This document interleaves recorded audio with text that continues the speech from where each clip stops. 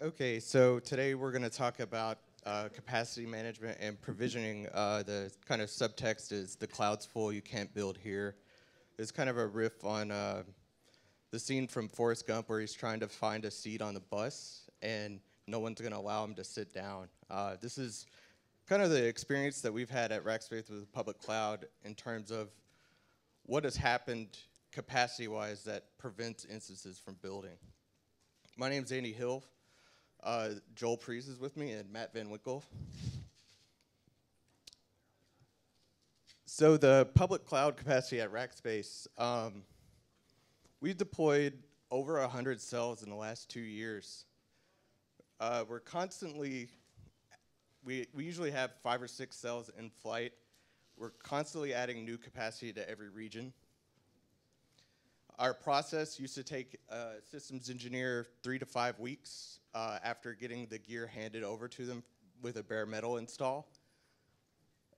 And now we've taken the process from 3 to 5 weeks for a skilled engineer down to the operator that's on shift is adding capacity, and the new cells are coming up, and it's little as 1 day, but usually it takes around a week for a new cell to come online, and the restraint there is around networking.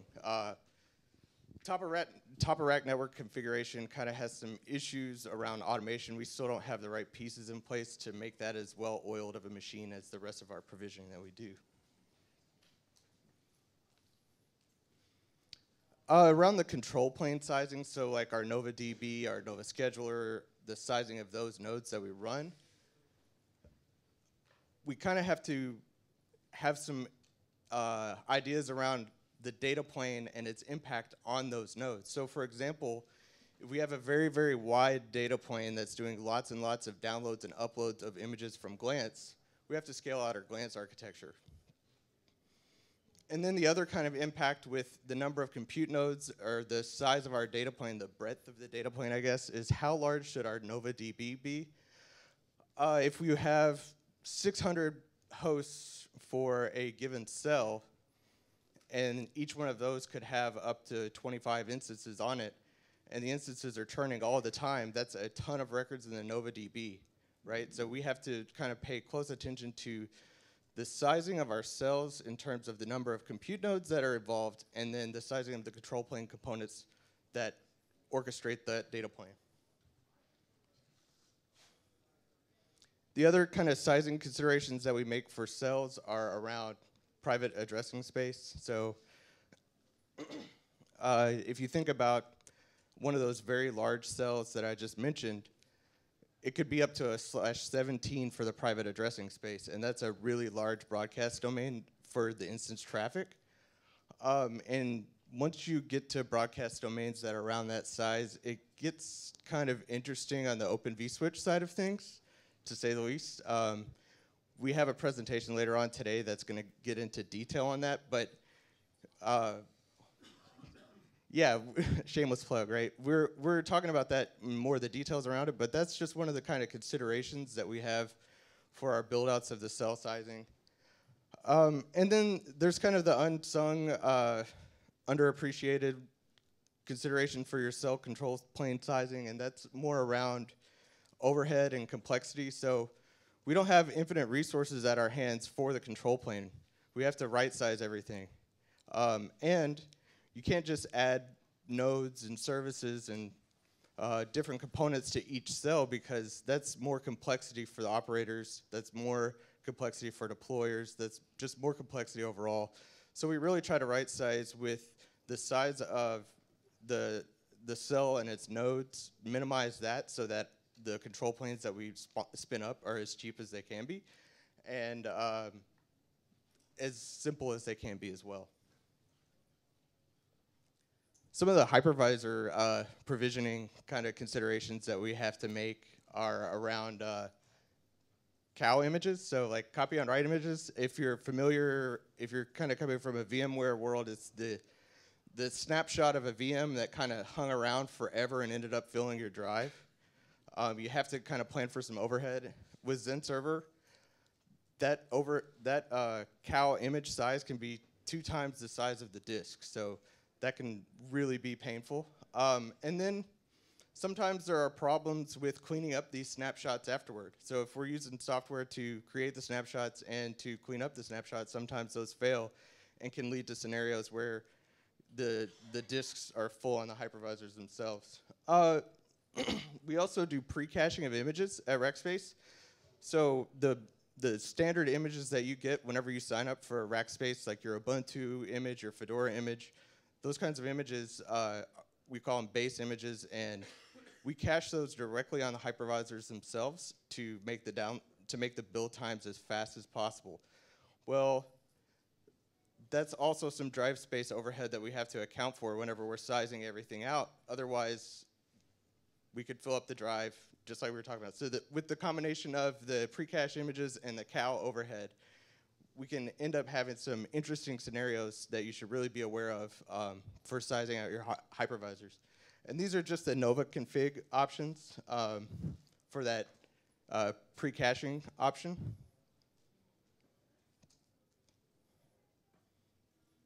And okay, so the other kind of things to be cognizant of whenever you're thinking about sizing out a cell and its control plane and those kinds of things. Sometimes pretty awful things happen with the hypervisors that are being used, right? So you need to have some excess capacity for emergencies. If you don't have a spare chassis to put customers on whenever an existing chassis crashed, that's a really bad situation. So there's some options within Nova Cells to set a reserve. The other thing is that you're kind of bound for a cell, so it's not like we can just move you to another cell that has capacity. Cells itself doesn't support moving instances from one cell to another. And then kind of the final gotcha that we encountered from a how do we size our data plane and how do we size our control plane was around VM overhead. So there's a tiny amount of overhead that each VM has that's directly related to stuff like the number of vCPUs that it has, the number of disks that are attached, all of that kind of stuff. And however tightly you're trying to pack your hypervisors, you're trying to maximize those hypervisors, this overhead can really start to matter and be an important factor. So there's now accounting for that overhead in the scheduler, and there's links to the patches that landed. This is all available today. And I'm going to hand over to Joel for the bigger problems that we've seen in production. Hey everybody, I'm Joel. I'm going to be talking about, as Andy mentioned, some of the kind of big gotchas that we get when we're trying to scale out our infrastructure to meet the needs that we see. There are way more than we could probably cover in the time that we have here, but these are some of the main ones that we run into. So specifically around load balancers, and that could kind of also be expanded out to load balancers, firewalls, just any kind of single point you might have, say between cells in your regional control plane or the regional control plane and just your ingress. Oh, you went ahead real fast. Okay. Glance and Swift is a big thing. From the control plane standpoint, just in terms of pure networking, that's where you're going to be generating the vast majority of your bandwidth, and so that's where you hit a scaling point on that side of the house before pretty much anything else in terms of running the cloud. Fraud and non-payment instances. If you are not running a public cloud, if you either are deploying private clouds or it's just something for internal use, this might not come up. But when you start getting into a large public deployment, this becomes a major deal for capacity. Routes. I'll get into that a little bit. Just routes, so much routes. And road testing, and by that I mean testing this new capacity that you're adding and how to adequately do that.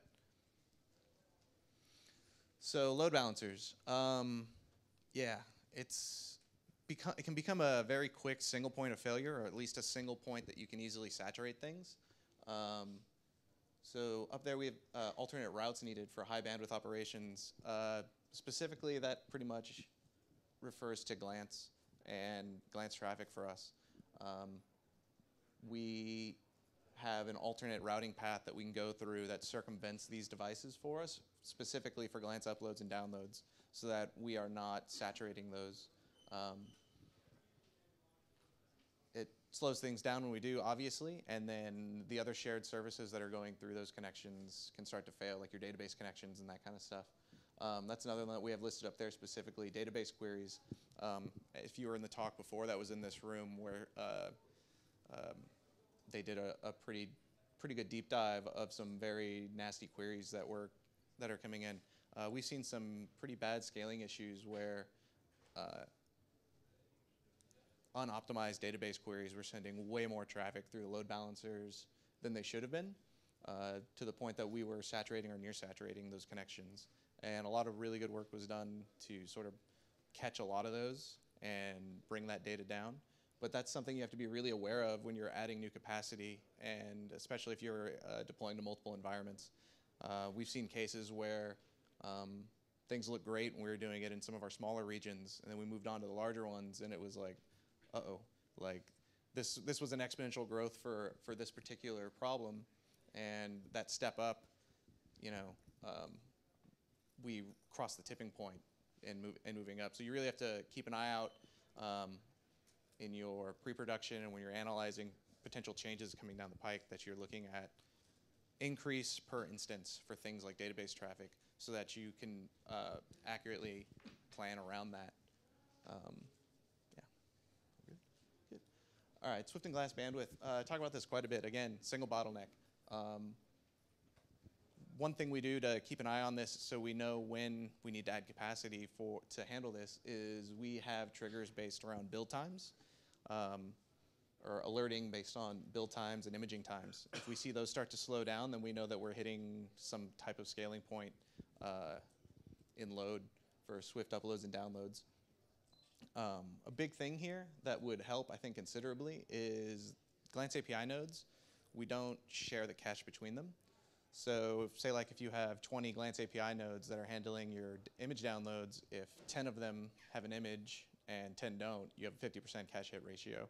It would be a pretty neat feature to be able to, for the Glance API nodes to themselves talk and share that knowledge among them, so that if one or two of them have an image cache that's, say, pretty popular, like you know, it could be a customer's image, a custom one, not one of your base images, something like that.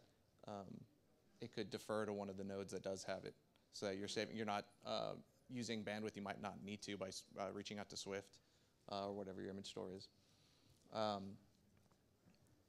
We need to get image downloads out of path, or sorry, wait, that should be uploads. Well, anyways, we need to get image transfers out of path if we can. And by that I mean using the Glance API node is essentially a proxy for your traffic to Swift from the hypervisors. Can be a real pain. You're making a single point that you're concatenating basically all of your traffic through for those transfers. You can run into some really interesting problems there. And I'll get into that kind of towards the end of the slide here. We try to avoid these things by caching the base images. As Andy talked about, the base images are, you sign up for Rackspace, you do an image list, those images. If we're rolling out a new Glance API node, we'd be sure to at least seed it with all of those images so it's ready to go as soon as it goes into production. We also try to pre-seed images to hypervisors ahead of time if possible. And we saw some really big improvements on that in some specific use cases. For instance, our big data as a service offering, Hadoop offering, uses a very limited set of images they have. And so we made 100% sure that all of their hypervisors have their images on them when they're good to go. And that was a dramatic improvement for their build times, obviously. Just everything was good to go. And we're using the fast cloning for Zen Server, which you can read about on the wiki there. So that makes it, the image provisioning part becomes almost near instant for those at that point. It's basically just make a new cow and you're good to go. For troubleshooting problems on this side, Glance and Swift, and I guess just overall OpenStack projects aren't as great as they could be at sharing request IDs. When you're trying to track those problems down, can become pretty interesting. It would be really great if you had an actual single request ID that you could use throughout the entire stack, but having to switch between this request ID and then going over to the Swift transaction ID, which can be different, to try and find where your bottlenecks are here, can become very difficult, and that makes thus planning for adequate capacity moving forward much more difficult. So what happens if you can't scale out anymore? That means you have to like horizontally scaling specifically. We reached a point when we were relying almost entirely on horizontal scaling for our Glance API nodes, and as Andy mentioned, unfortunately, we don't have an unlimited capacity or unlimited resources to throw at things, and we reached a point where we couldn't do that anymore. We couldn't just add more Glance API nodes like we were doing because we were running into saturation problems at the next layers up on the networking side.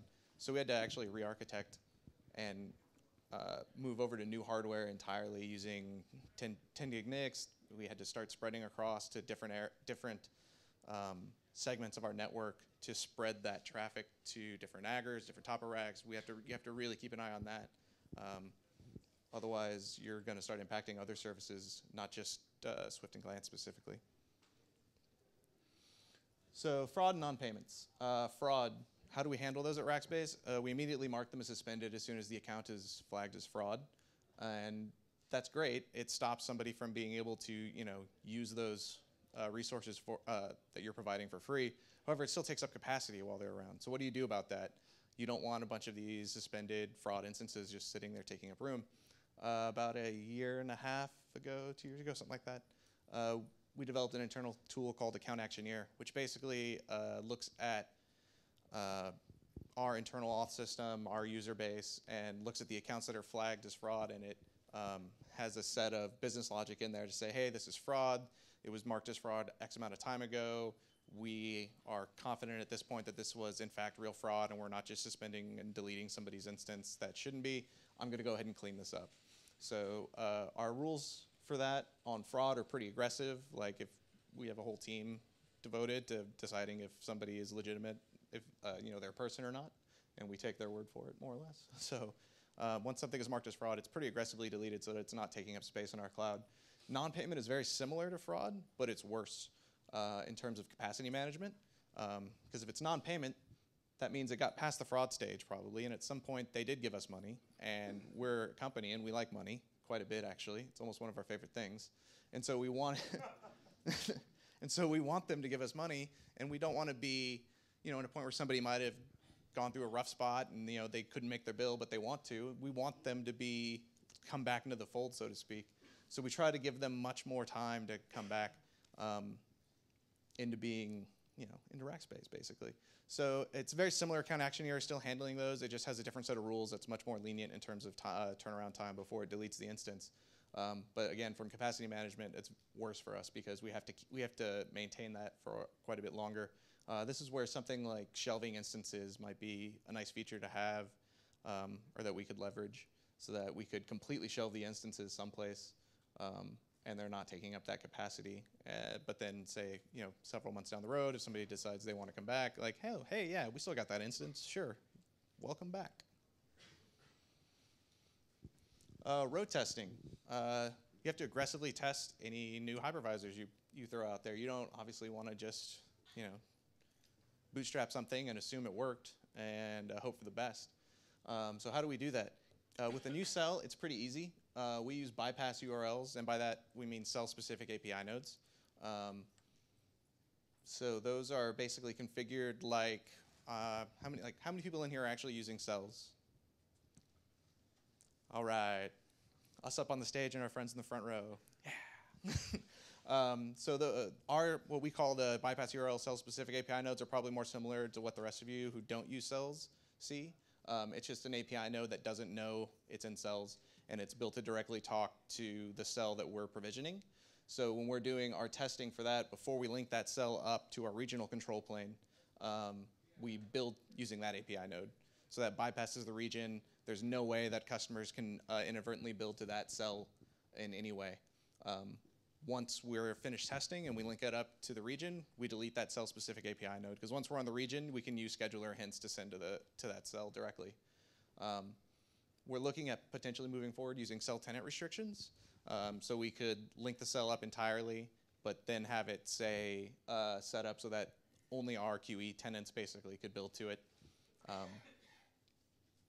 And that would allow us to more fully test the entire pipeline for building to the cell, making sure everything is working. this is a lot harder when you're adding new capacity, or when you're re-adding capacity, or sorry, adding capacity to an existing cell.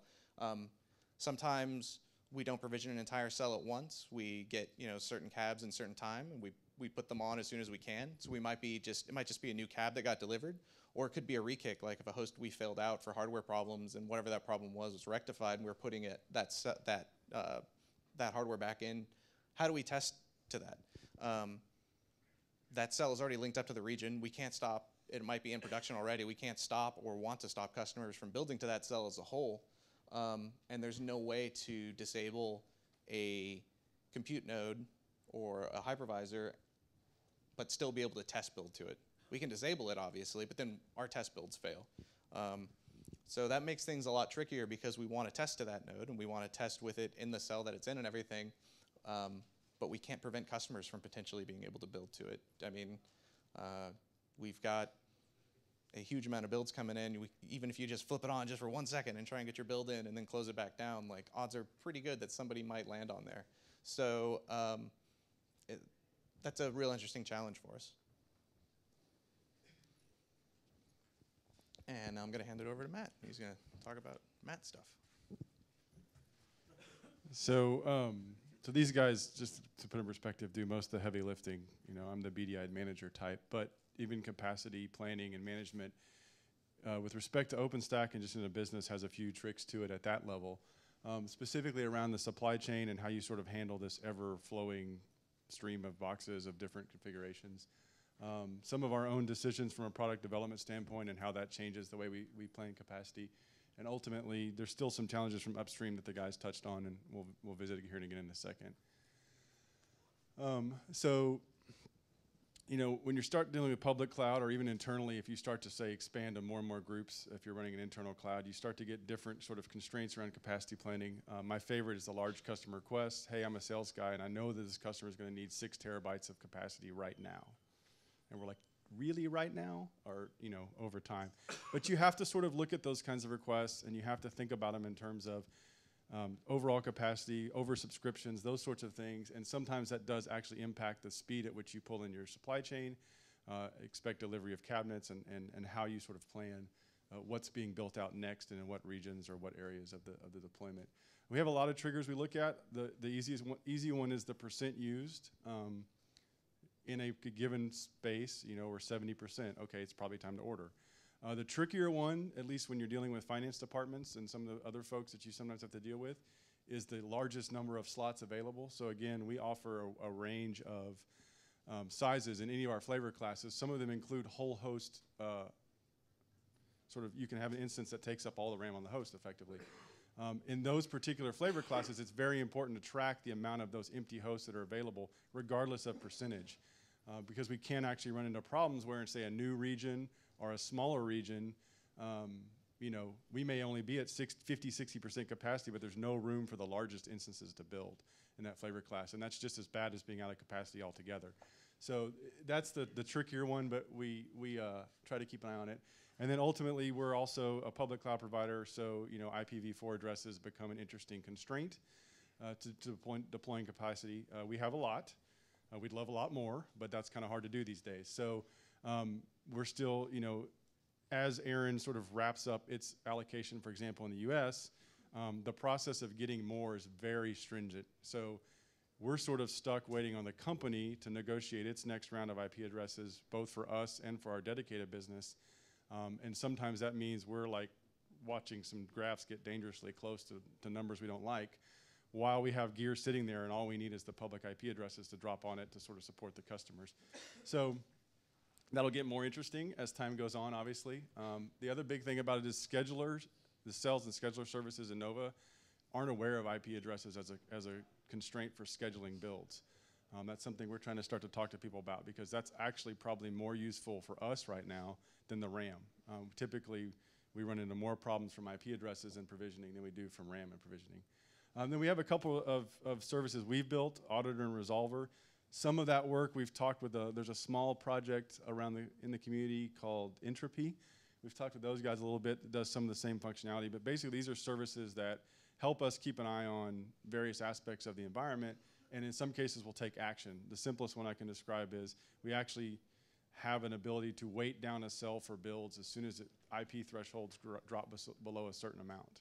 It'll actually go in and update that information. Now we're still fighting for an actual disable flag, because if you've ever, well, they don't use cells, but cell weighting is kind of magic voodoo that doesn't always, it's not like an on or off, it's a relative value. And so you can try to attempt to not build to one, and yet it still wins because it has the most available RAM.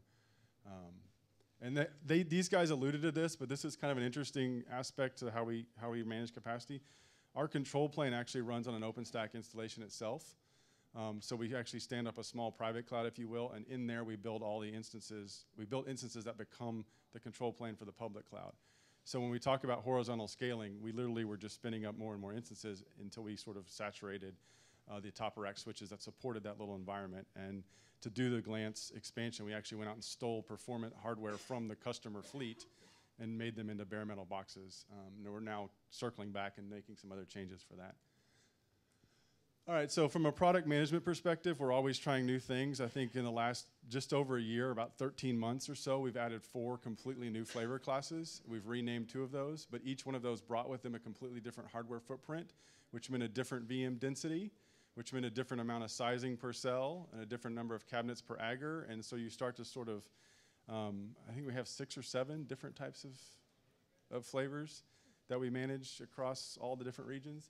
And so that's just more variables you have to play with. Also, we're constantly doing code deploys. I mean, our goal is to try to stay relatively close to trunk. I mean, we're usually within a few weeks. I want to say the one we're testing right now is from mid-October, so we're not too far off. But again, that has kind of its own pace of deployment, and then you have all these new capacity coming along, and so there's always that period of time where you have to sync and make sure that, okay, we started this cell, we deployed a new version of the region, did we go back and patch this cell before we flip it on and cause all kinds of havoc?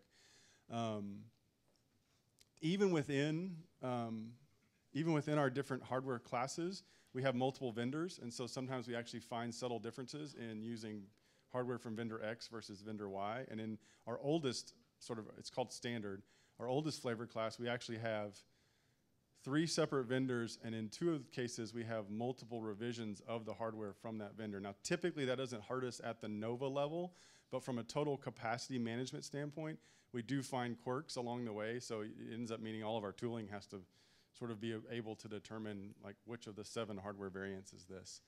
And then, of course, non-production environments additionally take strain on capacity from not only hardware resources, but time and effort and tooling spent getting those up in competition with the production environments. So upstream, like I said earlier, a disable flag for cells. A lot of our upstream needs really circle around cells. There's actually 3 sessions going on this design summit specific to cells, 1 today and 2 tomorrow. The Nova team's looking to sort of feature complete it, possibly even make it the default in sort of a no-op single cell, don't have to worry about it kind of model. But disable flag for the cells is big. Also for the host, like the guys talked about, just being able to manage like an admin-only flag or a disable flag that allows me to build tests to a specific host without sort of exposing it to customers before testing. Scheduling based on IP capacity that I talked about, and just overall the feature completion pieces. I know it's being pushed very heavily by Michael Still, and quite a few of our core devs are involved in those discussions. I think we're going to be sitting in them today and tomorrow to kind of make sure from an operator's perspective those things see their way through. But I think in order to give folks time for questions, is that the last one? Yeah. We have a couple minutes left, so any questions? This one? It's most likely, disable host, yes, but we've had trouble with. So availability zones is part of the feature completion for cells. So this is wrapped up in the first class citizen stuff for cells.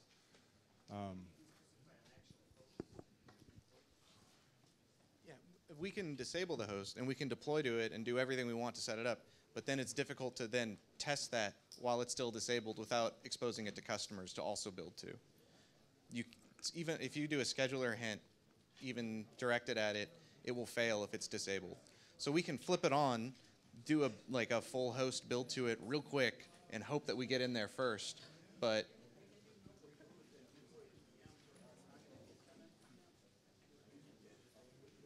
Yes.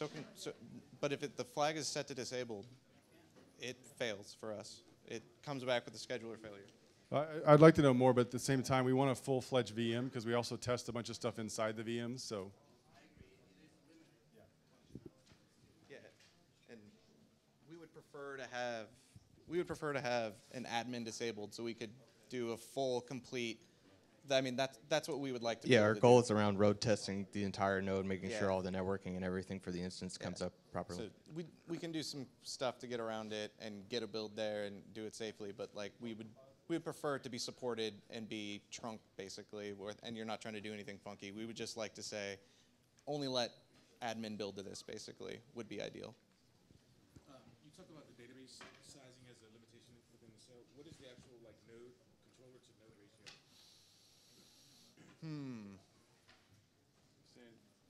so like number of nodes in a cell versus the amount of control plane nodes we put to them. Yeah, so cells are going to vary. We have some that run around 100 up to some that are like 600 hosts or hypervisors. A lot of that depends on which type of hardware they are. For that, we run, what is it? We have cells, scheduler, a couple databases. Yeah, we actually don't run all of the OpenStack services on a single node. We run a separate node for Nova Scheduler, a separate node for the various components, right? It comes down to So I'd say I think our target right now for most of our cells, we're trying to get to the database pairs that are about 8 gig instances running in our private cloud, and then the scheduler and cell services run as like 4s or 8s as well. And I think that's pretty much all you need for the cell itself. Now, I'd say we don't have the math completely right is the sort of, I won't say auto scaling, but the scaling the APIs and the glance nodes and stuff in conjunction. We're still we do it over time, but I don't think we have an exact math that says when I get to 15 cells, I need 12 API nodes. yeah, and it's also kind of a function of the use of the cell and what happens over time. So, for instance, one cell may have a bunch of instances that are booted and then they stay online forever. And then another cell may have a bunch of instances that are booted and deleted, which ends up really adding some database constraints to it because it keeps all those deleted rows. So in conjunction with all of this, we have to come up with a consistent pruning plan to kind of give us an assurance that the database nodes are under similar load, and so that we can size them consistently, all that stuff, so that we're... Yeah, I'll give you a specific example because we were looking after the last talk on database performance. We've just recently pruned our global database in 2 of our regions, and in both cases, just keeping 90 days of deleted instance information means I have several 100,000 deleted instances in those databases. So it's a good problem to have, right? But it does pose interesting challenges when you start to get to those kinds of things. Thank you. Yes. Do you guys use host aggregates? And if so, how do you capacity planning per aggregate? So not yet. Host aggregates is one of those features that we get when they finally feature complete cells. I actually like the idea of host aggregates for a couple possible reasons. It might allow us to actually start mixing flavor classes and or hardware vendor variations within the same cell and be able to control some live migrate and some other really touchy things that want stuff to be pretty exact. Also, the testing pieces may become a lot easier because you can start to say, well, these cabs are already in production, these cabs are new, we're adding them to an existing cell, we're gonna throw them in their own host aggregate and route builds based on that. So we don't today, but I'm actually pretty excited about the potential for using host aggregates, especially in the capacity management space.